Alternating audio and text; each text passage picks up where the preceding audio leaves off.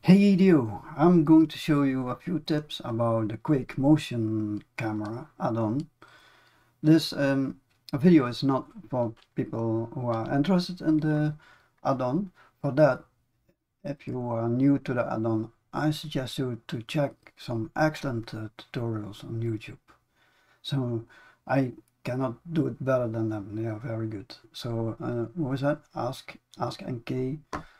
Oh, this race glitch. Well, our animation studios. Stephen Scott. Wow.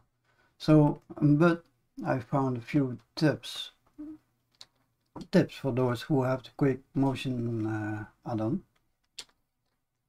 Let's start. So, first, I still want to show you the structure of the add-on because maybe you are using the add-on and sometimes you cannot find the things quick. If I show you the structure, then it's easy to get what you want. So there are 4 sections. You have the Quake camera tools, what you have to memorize. Those are the tools, or 4 tools inside. Tool number 1 is you can convert the animation data to keyframes. So if there is animation data, you convert it to keyframes. Follow object, that's very nice. But I have a tip for that. I really have to memorize that. I think I forget it. Camera switcher. I love that. That's very easy to use. And the camera zoomer. So those are the tools. Next, camera shake. All you have to remember is that camera shake is for short shocks, bumps, or short noise. It's not continuously. Then you got the Quake Motion camera. That's for continuous animation, like a motor is running or something is bumping all the time.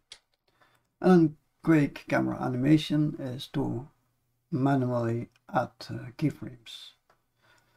So tools is for tools, camera shake for short bumps, motion camera for continuous animation, and Quake camera animation to manually add keyframes on the rotation and the pen and the zoom.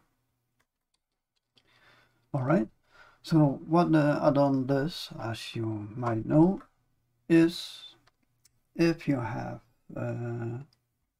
it adds noise to an animation. Let's say I had a keyframe here, so I select the camera,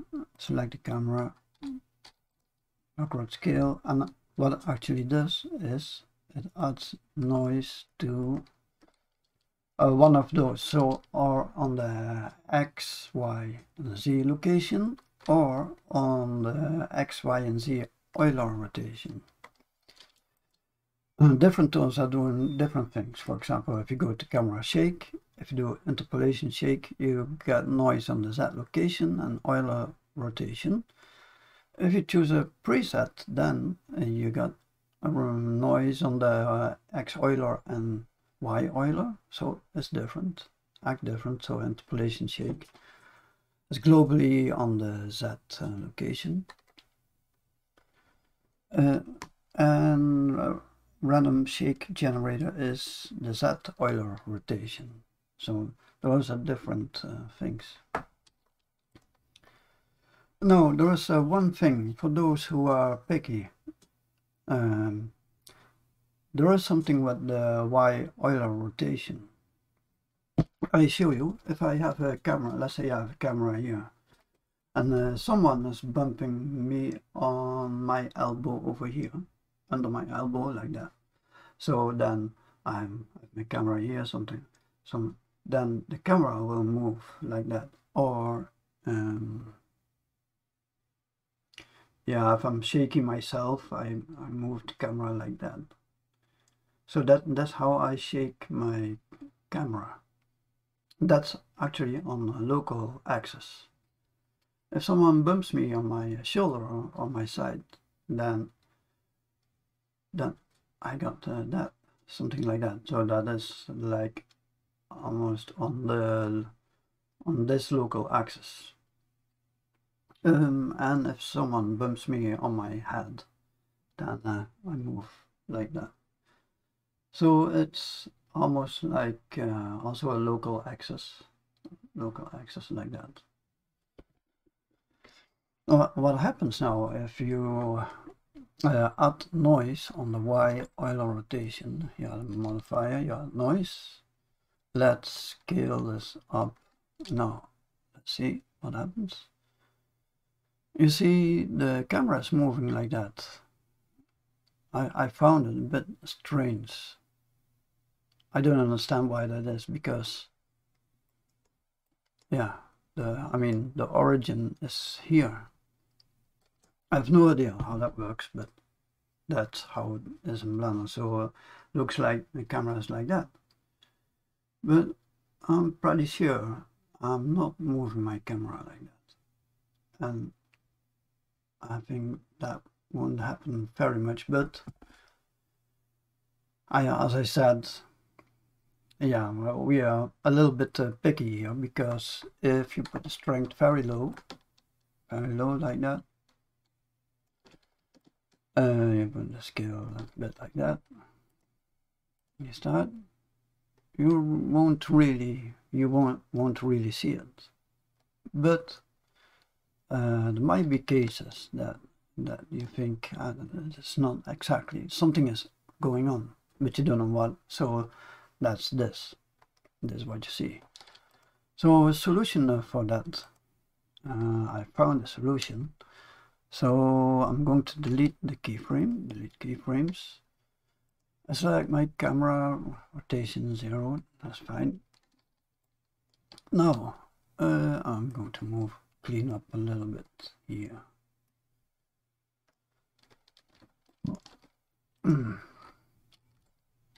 All right, that's why. So to solve that, you add an empty to the scene, grab on the x-axis. Then you add keyframe, lockrod scale. And next is 0 to, I think it's the Z Euler rotation. Yeah, add noise modifier. You stretch that out. That's a scale. So if we run the animation, we got thinking like that. And then if you select the camera, go to the properties panel, copy rotation, and then you select the empty we just made.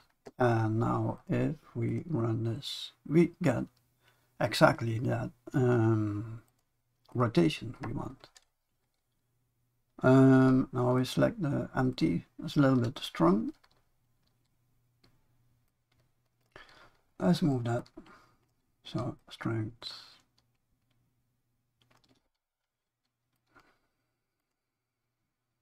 All right.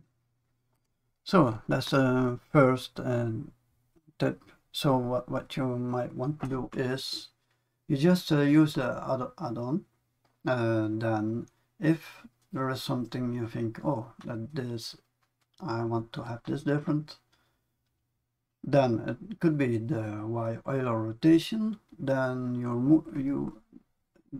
mute the Euler rotation, and then you add empty to the scene.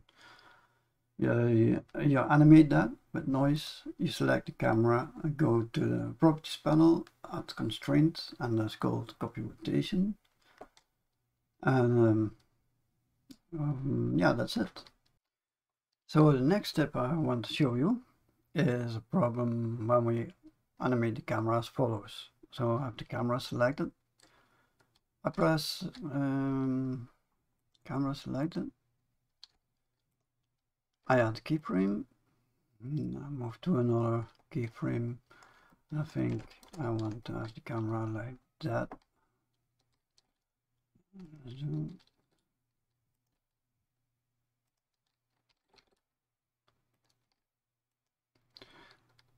Like this. Then I move over here.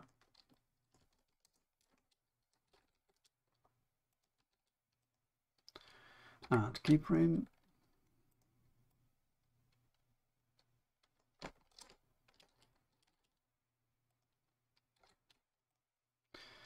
So what happens now, some might expect that we have a nice rotation like that, so, but instead we got an animation like that.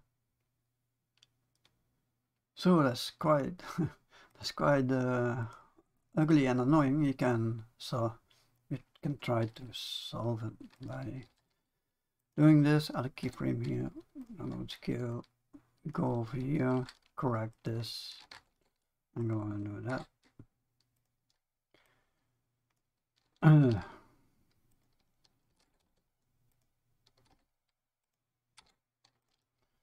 So, but looks a bit better, but it's not really that super. So instead, if you want to do something like that, you can add any object into the scene. I like to add a circle because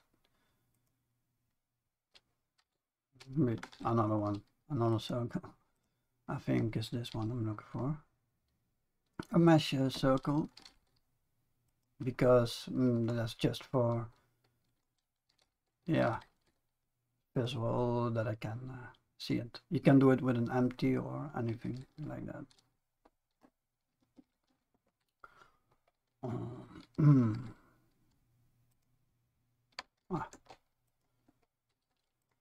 So then you have your camera, select the camera, select the circle, press Ctrl P, and then set parent to object. Then if you select the circle or empty, and you press I, lock rod scale, and then you can do this, lock rod scale, and set scale, then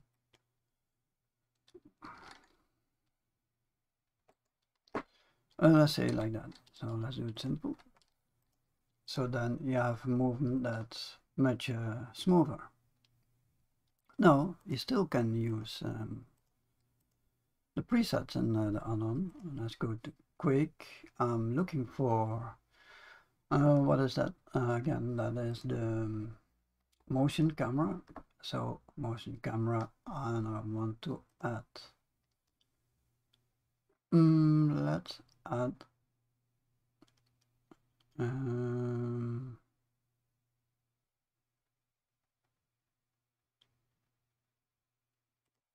light shake.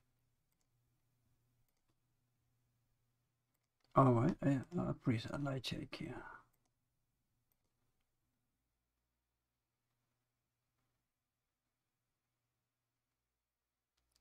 That's very light. Let's add running camera. All right, a preset running camera. Yeah, cool. I like that. So, and there is one more tip, and I didn't forget it. So that is camera follow object. Now, let's remove this circle here. Let's animate this object and press lock rod scale, and I move the object over here like that. Oh, sorry, I have to go to another keyframe. Grab set, X, right. Alright, and now I go to the camera tools, and then I follow object. What object is that? And that is the cube. Cube over here. Okay, set track, right. Alright, so you see this, and yeah, the cube is going outside of it. So then for that you go to the constraint tab and you set the influence maybe around 0.8 or so. That's cool. That's right. So I think that's it. All right. I hope you found it useful, and I'll see you next time. All right.